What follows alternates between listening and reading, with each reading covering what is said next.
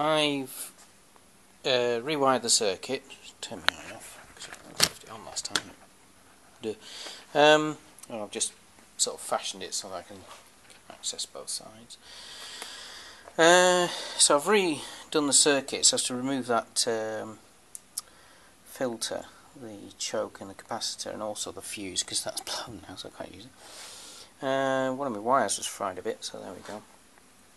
And what we've got here is, this is basically back to just DC through that lamp. So if I turn it on, and there we go.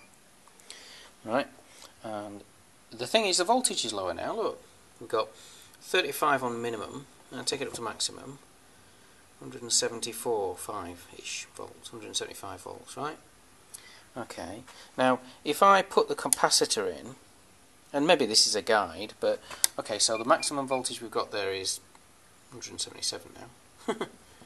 Is it quicker if I actually zoom it up? I don't know. No. Okay, whatever. Right, and if I bring this capacitor in, okay, let's make sure it's discharged, and then let me just take the connections off. I'm going to put this down so that I can do the connections without frying myself. So just give me a second. If I cross connect that to there, and then we can see. Okay, so what I've done basically is we've got mains through the circuit, the yellow and the red, and into a bridge, and then the capacitor is in series. Where's the other one? Capacitor is in series with the lamp. Okay, now good. So I'm going to measure the voltage across the capacitor. Okay, so then we get the peak voltage, because all it's going to do is just charge that capacitor and nothing else, and it's through the resistor.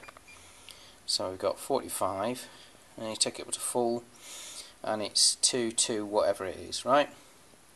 Now that's the peak voltage. Now that's going to be higher than that, because the previous one, when I actually did it, I did the dimmer, and the lowest value we've got, you don't get a low value now because it's a capacitor. But you saw it when it started anyway, and I'll read it back. But basically, yes, that now has charged the capacitor. Obviously it has charged the capacitor. Can you just do it? Can I sort of... oh, whatever, anyway. So it's sitting at 2 whatever it is, 221 and a bit. Okay, so that's the peak value, and before we were seeing the RMS value. There we go. I'll now have to discharge that capacitor because it's on 200 volts. Okay, but that's basically it. You know, just to get the peak.